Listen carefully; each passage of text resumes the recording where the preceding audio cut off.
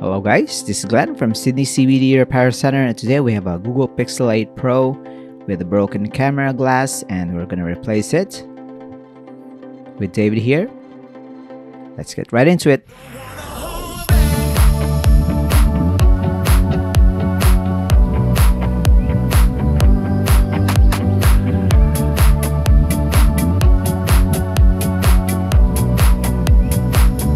So this one, we're gonna be focusing our attention on this broken glass only. We're not gonna open up the device through the back cover. So we're gonna slowly do it. We're gonna zoom in on some parts of this video so you can clearly see what David is doing. So right here, we're gonna start off with the main damaged area. You can also see that is made up of glass, and you don't want to rush this thing because underneath the glass is obviously the camera glass, and those are very delicate parts of the camera system. So we're taking this bit by bit. Right there, the adhesive is pretty strong, which is good for water resistance. There, we're gonna clean as we go. The main camera, I guess, is exposed now. We're gonna continue our way up to the right side. So if you have this issue, you can also do this on your own, but if you don't have the patience and you don't want to risk damaging your smartphone even further, or you don't want to have eye injuries, because this can fling right into your eye if you're not very careful. So David is wearing protective glasses. He's not using gloves in this case because we need the precision. He needs to feel the depth of the chisel because he's using this tiny chisel to carve out the broken glass. And he's a pro, so he knows what he's doing.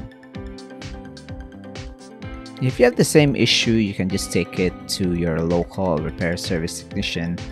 They can have their own solution, but here in Sydney CBD Repair Center, we just take this route, remove it completely. As you can see there, very clean, no scratches whatsoever. And also, we're gonna clean off the sides where the adhesives were, and of course the sensors. Make it clear and blow off some dust that may have entered. And for now, we're gonna test whether it's good or not. As you can see there, cameras are all good. The zoom lens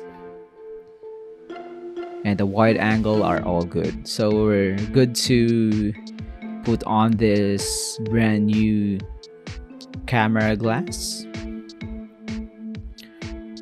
We're gonna do this one time, and it's just gonna be easy. Right there, put it on top and press it in because it's already got an adhesive, and we're done. So I hope you enjoyed this, guys. This is finished repair, just a special one for you. This is a minor part but very important when you're using your phone as your primary camera. So take care, like and subscribe. We'll see you again next time. Cheers. If you want your smartphone fixed for a very reasonable price, you may contact Sydney CBD Repair Center. We also provide mail-in repair services for customers outside of Australia or Sydney. Just message us so we can arrange the shipping of your device.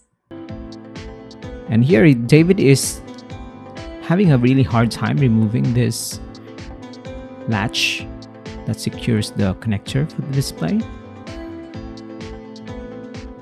But he's taking his time so not to damage the connector on the motherboard, and he's finally got it out. We have something that we need to remove from the old display though, and later on we're gonna see what that is. This is our replacement display. There's some plastic on the back. We have to remove it, bend the connector, and then let's test it out.